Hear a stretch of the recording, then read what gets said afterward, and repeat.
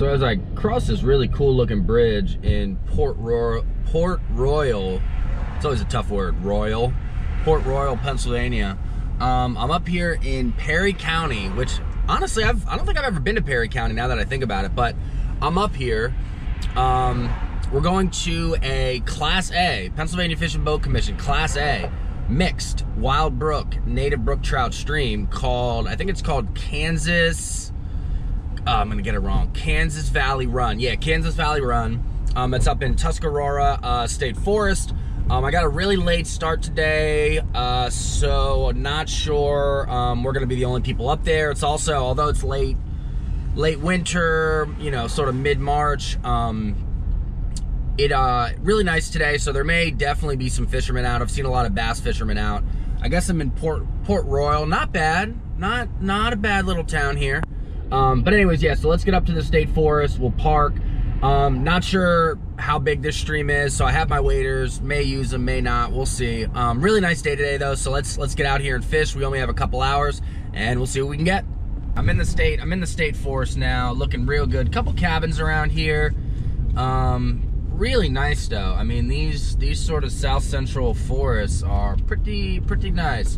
So I'm gonna stop talking. I'm gonna put the GoPro down. I gotta follow my map. Getting out of here is gonna be difficult without MapQuest if it doesn't work. But yeah, really nice. Really nice up here. This is really spectacular. So let's get out here and let's start fishing. So I finally found some parking. The creek supposedly is kind of down this way, so we're gonna head down. I don't hear it at all, which kind of makes me think it's a lot smaller than I thought it was, but you know, we drove an hour, we're here, so we're gonna fish it regardless. So first spot I actually was just at, I saw somebody fishing, unfortunately, although I didn't really see a lot of cars around at all. So I'm following this, crossing this little wood log thing. I really want to get to the other side. This is about half the stream. The other half is over there, kind of splits right here. This isn't a very big stream. I wouldn't really, I wouldn't call it a small, teeny tiny stream either.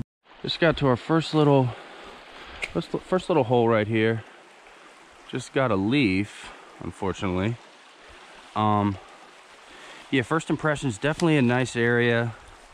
Nice little stream. Just got caught on something again. On up on another nice little stretch. I actually do have this one spinner that's a little bit smaller. Oh, just got smacked. It's a little bit smaller. I usually never have luck with silverish white colored spinners, but this is silver and it's got a single hook on it. Got him. Little brookie. Let's get him over here. Yeah, it's a single hook, single barbless hook. Let's take a look at this guy. First fish of the day. Wet my hands. Nice little brookie. Ooh. Nice 4 or 5 inch brookie. Beautiful colors. Real nice little fish. Again, it's only a single hook, so it should be pretty easy to pop this out of him. Got him out. All right. Let's get this little brookie right back in here. First fish of the day on Kansas, what is it? Kansas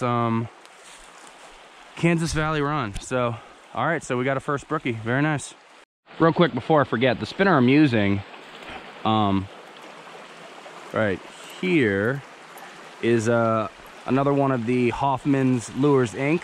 So, obviously you saw I just caught a nice little brookie on it. So, just wanted to say thank you to the guys again at Hoffman's Lures Inc. Products have always been very good to me, so definitely a fan. Oh, there's this huge hole right here, but there's all these things in the way. Just got smacked. Dang it. Yeah, there's all this debris in the way. Dang it. Best holes usually have debris in the way. It's just such is life, you know. Oh, got him. Nice guy. Ooh, that'll be a little brownie. Let's get him over here really quick. We're jogging, we're running. Take a look at him quick. That'd be a nice little brownie. Okay, so we got the two species of trout here already. Wet my hands. Take a look at this brownie. Oh, that's not bad. That's a nice 6-inch brownie for a stream this size. That's a pretty decent little brownie. Real nice red colors, wild brown trout, very nice. All right, so we're gonna get our pliers out and get this guy right out of here. Awesome. Oh, that's a nice cast. Hold on. Was a nice cast till I almost got freaking stuck.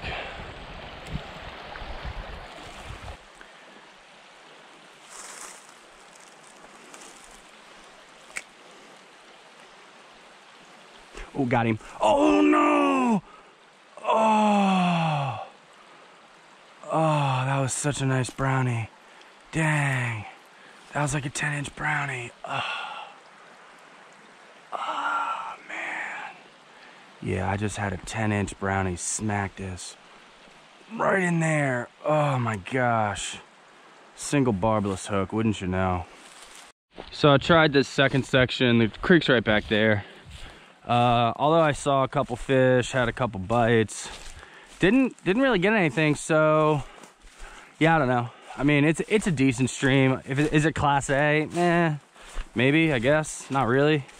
So I think that's all we got from this stream. I may go somewhere else later today, so maybe I'll combine this footage with some other footage. I don't know. So all in all, good day overall. So thank you for watching, and hopefully this video will continue to somewhere else. So got another video for you today. I guess I'm on my way south of South Central PA. I'm gonna fish the Conodoguinet Creek. Ooh, here's another good shot of that. I think these are the northern reaches of the Blue Mountains. Looking real nice. Yeah, I'm pretty sure that's the northern reaches of the Blue Mountains, which the Blue Mountains go all the way down to, you know, the Great Smoky Mountain National Park, Shenandoah National Park, blah, blah, blah. Anyways, I'm pretty sure that's what that is. So we're gonna fish the Conodoguinet Creek. So if you're from where I'm from, the Conodoguinet Creek is known for, you know, maybe for muskies, smallmouth bass, tons of fall fish. It's a warm water fishery, but in this 101 mile long tributary of the Susquehanna, there is a 15 or so mile long headwaters section that, according to the Pennsylvania Fish and Boat Commission, does support, not a Class A, but it does support wild trout reproduction. So we're gonna get up here, we're gonna get to the state game lands, we're gonna find some parking, and we're gonna fish the upper reaches, the headwaters of the Conodoguinet Creek. So work out, I'm so tired of these regular whips, these regular kicks. Need more dough, yeah, need more chips. You like my flow, man, I like your chick. So after driving through a ton of private property, I finally got to a state game lands parking lot. I think I'm gonna follow this emergency road down to the creek, fish up for a mile or two. I'm gonna get to some power lines, and then I can head back on this road where there's a lot of cabins on. So we're gonna head into the unknown and see if we can catch some wild trout on the upper reaches of the Conodoguinet Creek. Let's see how this goes.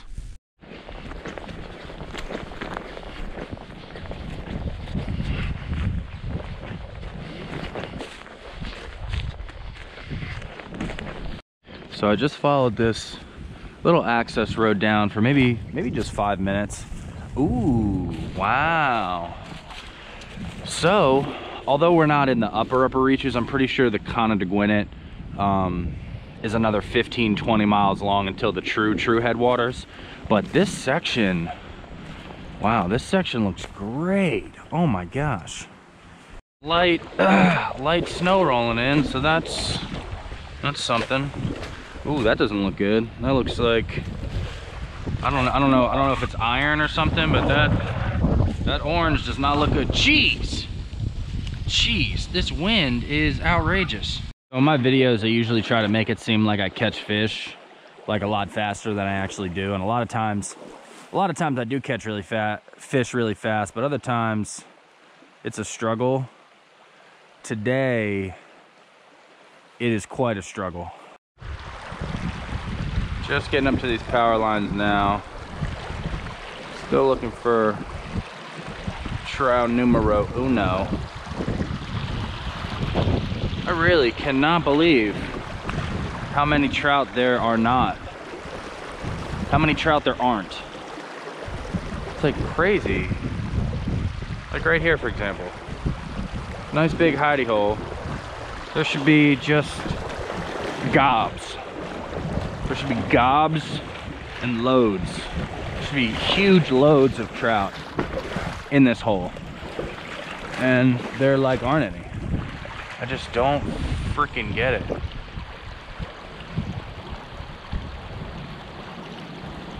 Oh, got him, got him, got him, got him, got him. Nice brownie, nice brownie. Knew it, got him. Take a look at him. Knew it, knew it. Yes, oh, this is probably like a 12-inch brownie. Oh, that's so nice. 12-inch, upper reaches, Conodoguinet Creek brown trout. Just got him off the hook. Let's take a look at him quick. Nice and fat. Oh, awesome. I knew there was some up here. Awesome. That is so great. That is a nice brownie, nice fat brownie. Oh, hey brownie. Hey brownie. All right, let's get him right back in. Get him right back in. Again, real nice brownie. Upper reaches of the Condy. All right, bud, we're gonna get you back in. Real nice, real nice. Ooh, there he goes. We're in that big hole. Awesome.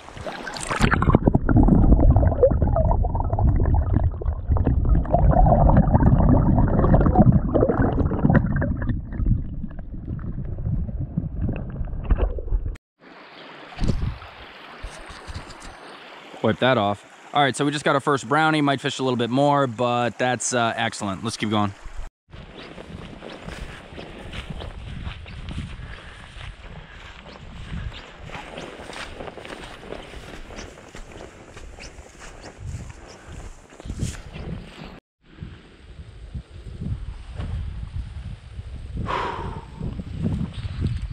We're in state game lands. I forget what number, but yeah, we fished the upper reaches of the Conodoguinet. Although it wasn't packed with trout, we saw probably 3 or 4 either wild brown trout or native brook trout. We did manage that one really nice, probably 11-inch wild brownie. Anyways, I essentially just wanted to prove that there are wild trout in the Upper Conodoguinet, and that was successful, so that's good. Kind of a short video, but yeah, one nice wild trout. So that's all we got for today. Thank you for watching, and hopefully we'll catch some more fish next time.